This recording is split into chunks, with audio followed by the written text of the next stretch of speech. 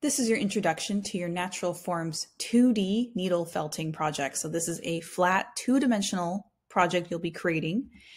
You're going to apply the process of 2D needle felting to create an image of a natural form with a background color or a series of colors for the background. This project does require you to think a little bit like a painter because you'll be layering the colors of wool. These are some examples of natural forms that use the felting process. You're going to use a combination of at least 5 to 6 colors of roving wool, layering colors to create a range of values. So you'll likely be creating some dark values as well as lighter values.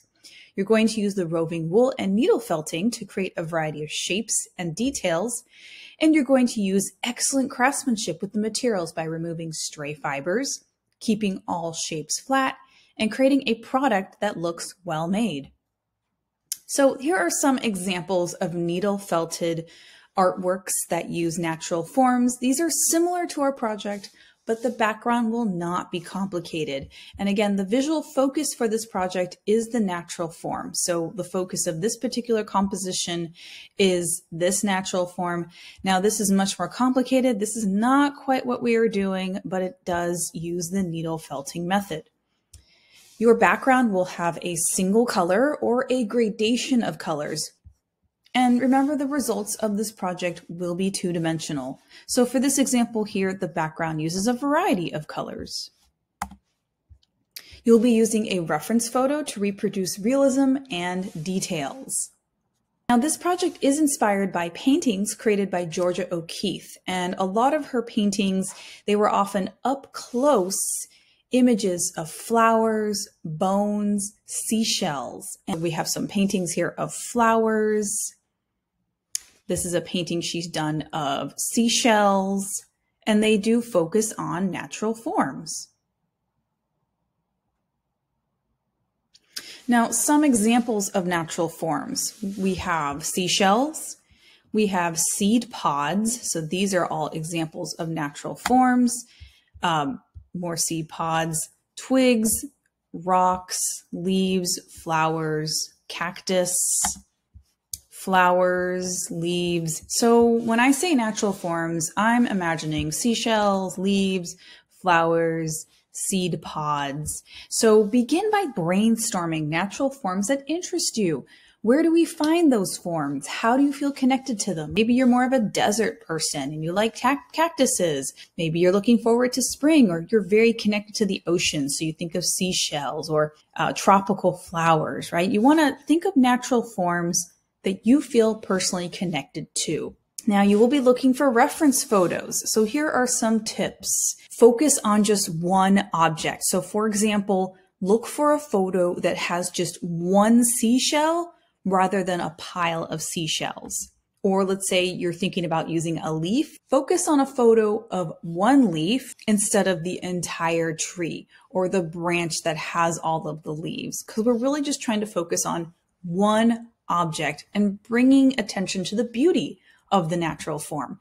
No animals, no landscapes, and no food. Animals, that just gets too complicated. Landscapes, that's also too complicated. And no food.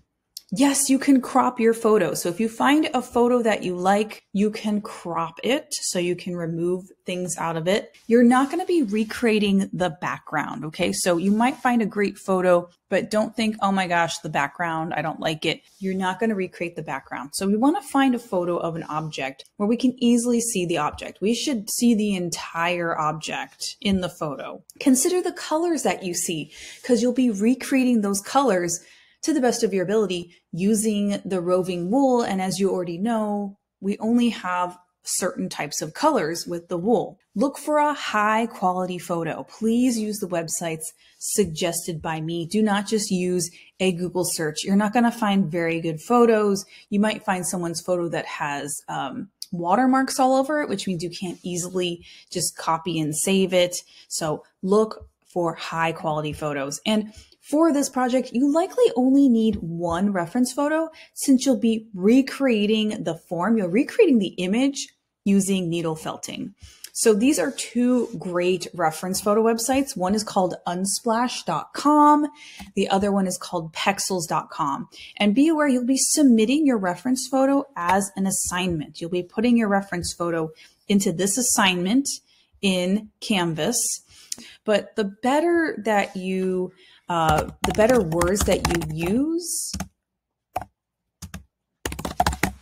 you'll get different results, right? Like this is starting to get something. Even this, what's nice is the background's dark, but this helps us focus on just the form, right? This doesn't work because it has all these other objects in there. Now, what's cool about using Pexels.com and Unsplash.com is, yes, you find one idea, but then it gives you other ideas and other things you can search for.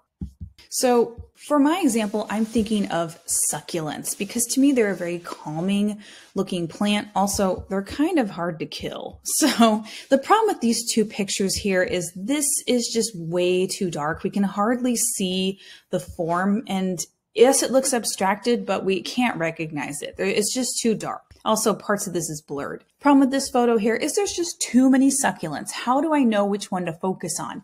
Even if I crop it, I'm not going to get a very nice image because they're all kind of covered by each other. These two photos also don't work. The problem with this is it's too much of a silhouette, and how are you going to make this out of needle felting, right? Yes, I could crop the image, but there's just way too much going on. Even here, while I like this particular plant, the background, it's just too busy, and I just don't particularly like the point of view. So these are two not very good images. Now, these two images have possibility. With this one, I can easily crop it. So we just see this part of the plant. I'm not going to even include the surface it's on. This one has a possibility as well. But again, as I look at this image, I have to think, okay, am I up for the task of creating all of these different edges of the colors? Now, these also have a possibility. This one might be just too cropped.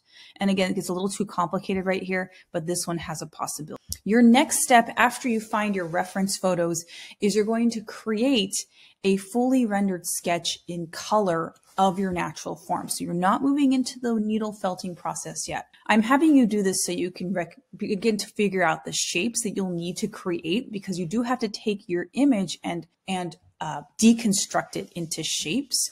You also need to determine your background color or your colors.